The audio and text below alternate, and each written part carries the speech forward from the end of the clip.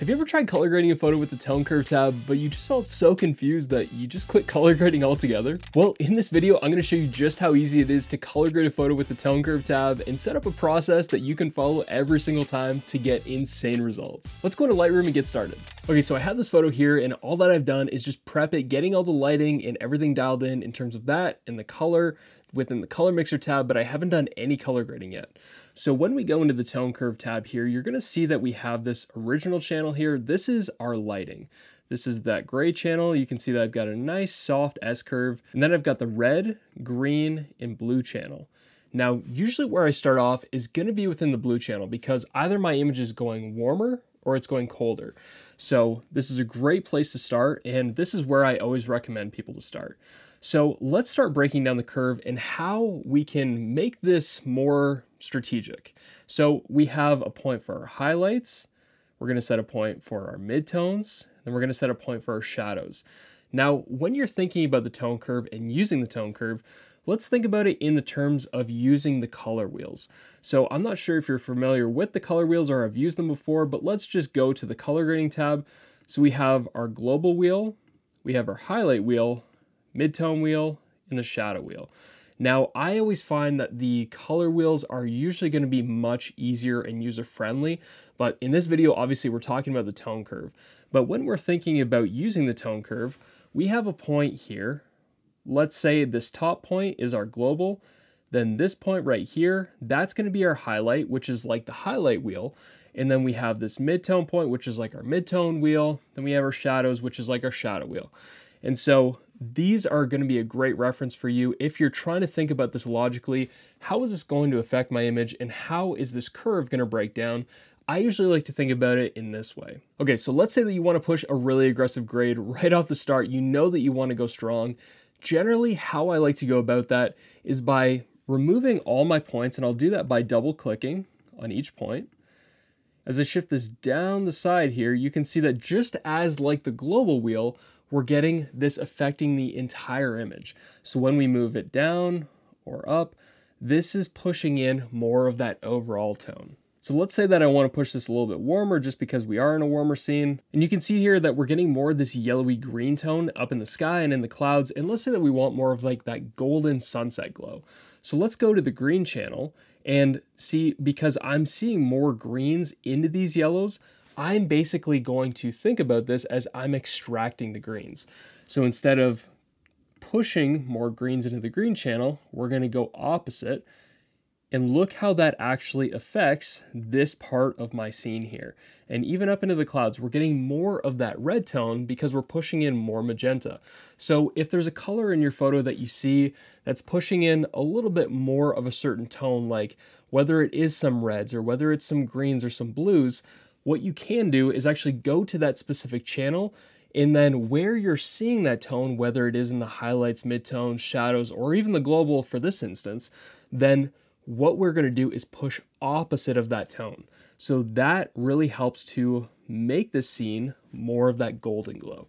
So we could bring that down more, and you can see we're starting to get more pink in our image. So to balance that out, just to make it look more natural, let's go about here. Okay, so if we wanted to, we could start affecting more of the highlights, midtone, shadows. So I'm going to set a point for each of those, just like we did before. And so I've got my highlight point here. Now let's just start pushing and see where it's affecting. Okay, so we're getting it kind of in the sky here. Now, like we said, we want more of those red tones. So we're going to go to our green channel, set a point for the highlights, midtone, shadows.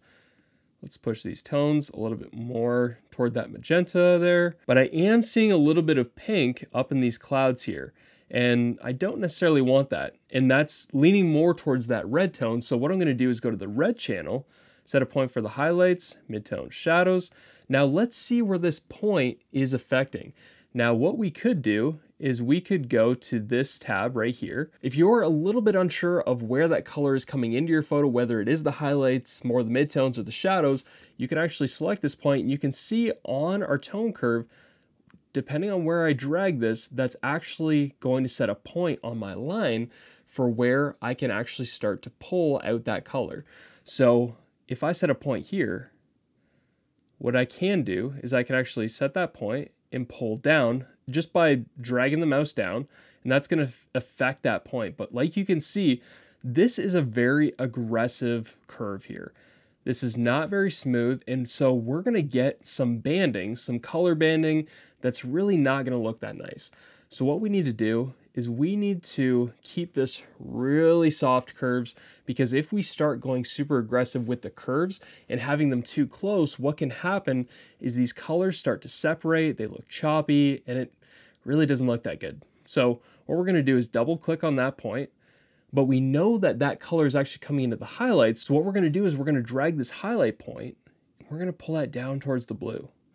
Now you can see that that is actually removing some of those pink tones and giving us more of that color back.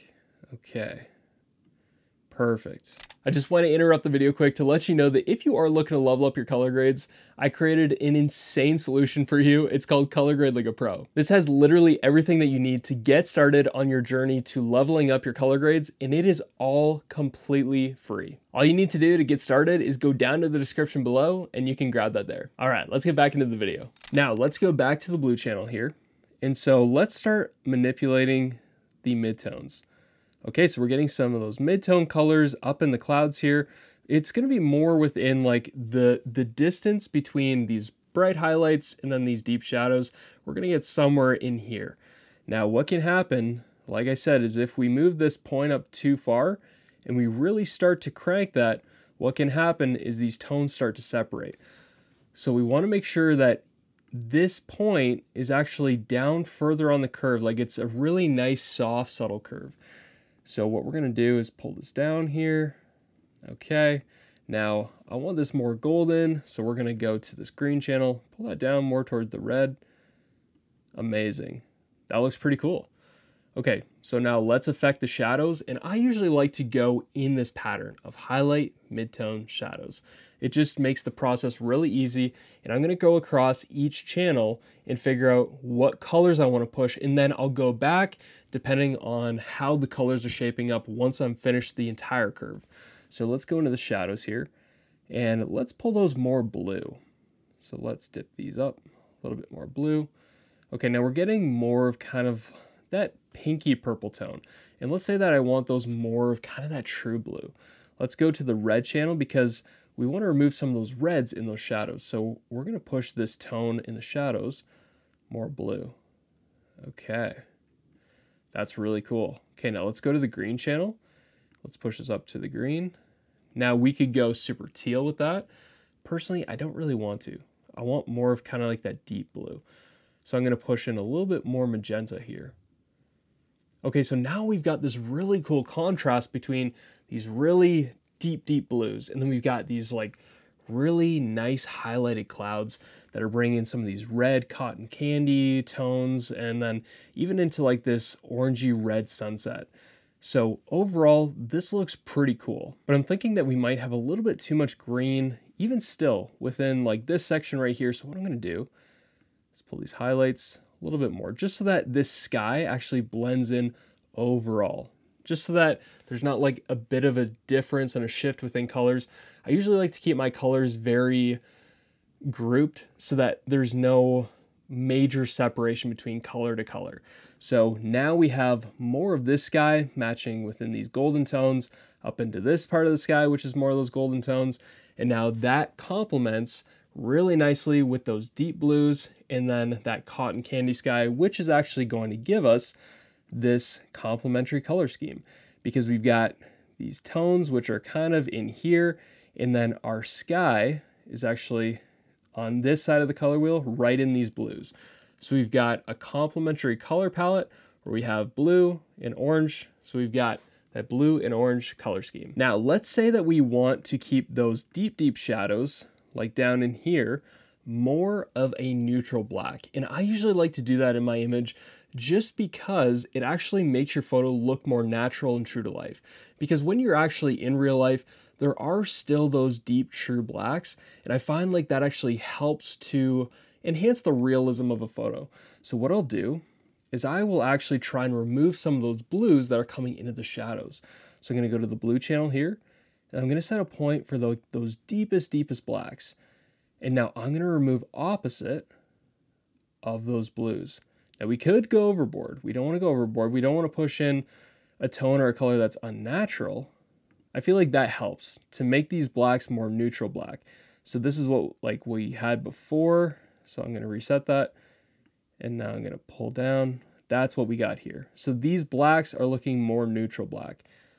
So now as I come out, I'm seeing even this gap in between these clouds here. This is still looking more red. I'm gonna just remove some of these reds here. So I'm gonna pull the midtones down a little bit more. Okay. That helps the sky blend a little bit more. Okay, so now as an overall, I would say that this image is pretty cool. Like it's very extreme. Some people might really hate it. Some people might like it. It honestly just depends on your style, but this is a really great method and a great way to think about the tone curve tab. Set it up as though it is the global highlight, midtones, and shadow wheel. And then as you're pushing your colors, make sure that the line isn't choppy, make sure that the points aren't too close, because you can start creating separation and banding in the colors, which then makes your photo look more amateur. So this is a great way to think about it. Start with your blue channel. You can either push warm or cold, and then go to the green channel, remove some of those tones that are being pushed in that you don't like, and then you can top it off with the red channel. All right, so if you liked this video and found it helpful, let me know what resonated with you in the comments below. And if you want to continue to level up your color grading, I think that you'll really like this video. I'll see you over there. Peace.